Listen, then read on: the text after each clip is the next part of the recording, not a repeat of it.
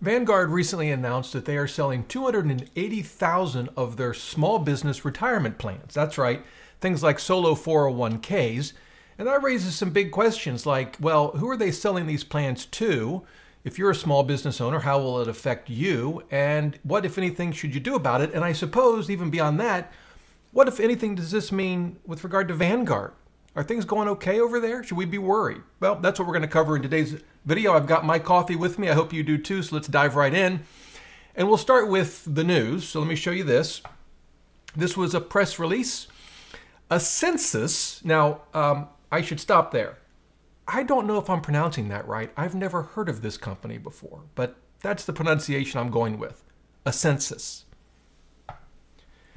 To acquire Vanguard, and I'm pretty sure I've pronounced that correctly, individual 401k, multi-SEPs, and simple IRA plans. It turns out that Vanguard is selling, and you can see it here, there are 280,000 plans that fall into this category. So again, individual 401ks, also sometimes referred to as a solo 401k. Those are plans for small businesses where it's just the owner, or it can also include the owner's spouse. I have a solo, my wife and I have a solo 401k.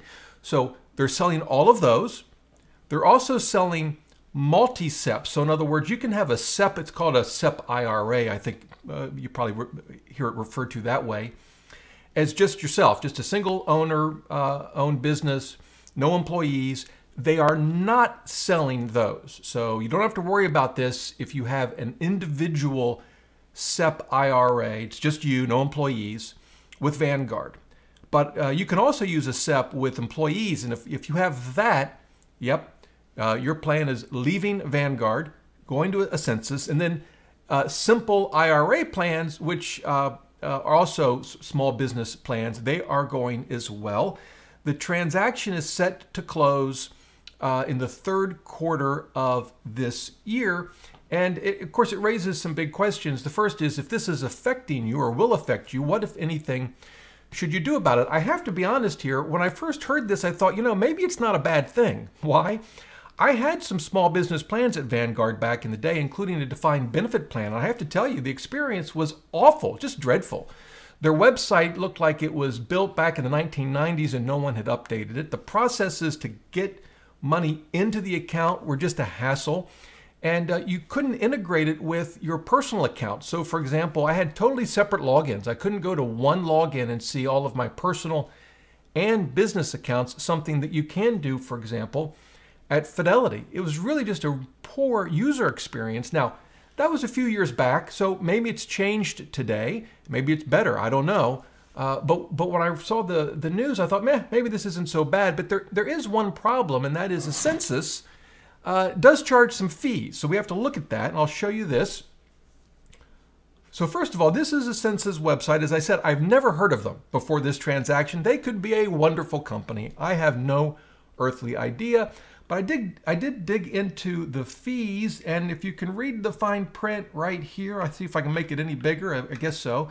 There is a $20 annual fee per Vanguard fund per account holder in the individual, they say K, so 401k plan, and a $20 annual fee per participant for custodial services. Now, I suppose one might argue, on the one hand, okay, we don't like fees, but maybe that's not the end of the world. I guess we each have to make up our own minds on that. But I will tell you that there are some really good alternatives that don't charge those fees. What are they? Well, we'll look at them. I'll show you two. And there could be others. I'm not suggesting these are the two best, but to me, they're reasonable options.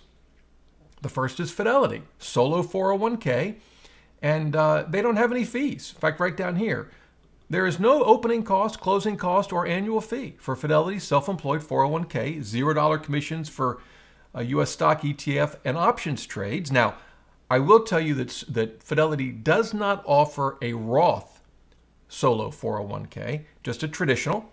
If you want a Roth, Schwab is an option. They have both traditional and Roth individual plans, and they don't have any fees either. Here's their pricing. You can see a bunch of zeros. I guess that's what you want to see. So one response to this would be to simply move your plan, whether, again, we're looking at solo 401ks.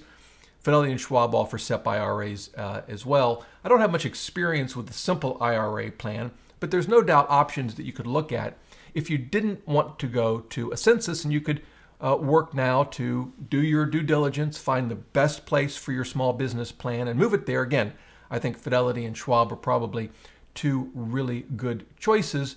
But you have until about the third quarter of 2024 this year, at least according to the news, before this transaction actually moves forward. So you do have some time to figure out what's best for you. And maybe you'll decide to stay with Ascensus. I think if I were in that situation today, I'm not, I don't have business accounts at Vanguard, I'd probably be moving to Fidelity or Schwab, but that's just me. I think for those Vanguard lovers out there, and I'm certainly in that group, it does raise yet another question about the future of Vanguard. You know, they've just seems to have problem after problem after problem. I don't necessarily see this as a problem per se, but if we go back in time, you know, they had that fiasco with the target date funds that triggered a bunch of taxes if you held the funds in a taxable account, and they found themselves in a class action lawsuit as a result. They've kind of only half-heartedly moved into the robo-advisor business. They do offer digital advisory service, but frankly, it's not very good. They've totally given up on cash management for the most part, certainly as compared to, say, a Schwab or Fidelity. And now they're exiting, you know, the small business retirement plans. Now, maybe from a business perspective, it's the right thing to do. Maybe they're just not in a position to properly handle these types of accounts and to give small business owners the kind of features and services that they deserve. And maybe they're just trying to refocus, you know, where they spend their time and attention. But it raises the bigger question. I think really, I'll say it doesn't raise the bigger question. It actually just answers the bigger question. I think at this point, from a features and services perspective, Vanguard is really no longer trying to compete with the likes of Fidelity and Schwab. They just can't. And part of it might be that they've been a victim of their own success. They are, of course, the sort of the founder of low-cost investing. And, you know, Fidelity and Schwab, while they certainly offer low-cost investing, you can have accounts there and pay no fees and invest in low-cost index funds, which is exactly what I do. They offer much more expensive services and features at expense levels that Vanguard typically doesn't offer, whether you're talking about managed accounts, even their robo-advisory services, depending on exactly what you do. They have maybe they have actively managed funds. Of course, Vanguard has some as well. But overall, you can find yourself at a Fidelity or Schwab paying a lot more fees than you'd pay for similar, I'll call them similar services at Vanguard. But of course, that gives Fidelity and Schwab the capital to make the investments into the services and features that they offer. So, you know, it may be that Vanguard is sort of a victim of their low-cost success. I don't know. That's just, I guess, my own sort of interpretation of what I'm seeing. In some ways, at the likes of Fidelity and Schwab, I've become sort of a freeloader. I get the benefits of all these great services and features that they offer without paying their high fees. It's sort of an approach that longtime viewers will know I recommend wherever you keep your accounts. But that's what's going on. Yes, they are going to be selling solo 401ks, multi-SEPs, so SEPs that have employees, not just the owner, and simple IRAs. It's planned to close in the third quarter of this year. It's going to a company called Ascensus. It appears to charge some fees. How important that is to you, how outrageous you think those fees are, I guess is your call. If you have a plan that's affected, you can always transfer it. I think Fidelity and Schwab are good options. There may be many others. And at the end of the day, yeah, I think Vanguard has just stopped competing. They're not going to be the full feature, full service platform that we find at Fidelity or Schwab.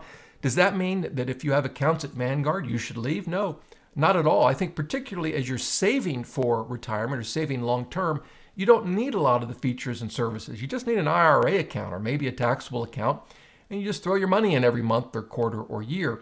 But certainly as you get more complicated situations, you have many more account types, and as you transition into retirement where cash management becomes really important, or if you just like the sort of extra support that I think you can get at a Fidelity or Schwab, certainly in my experience, their support is much better.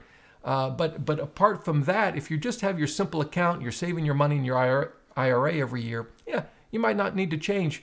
Vanguard may be perfectly fine, but still, it's sad for me to see that they're just, I think, giving up on the idea of competing with the likes of Fidelity or Schwab. At least that's my take on not only this sale of the retirement plans, but what I've seen over the last several years. So there you go. If you have any questions, leave them in the comments below the video. I'll be happy to help you out any way I can. I'll also leave links to what I've shown you in the video right below the video. Until next time, remember, the best thing money can buy is financial freedom.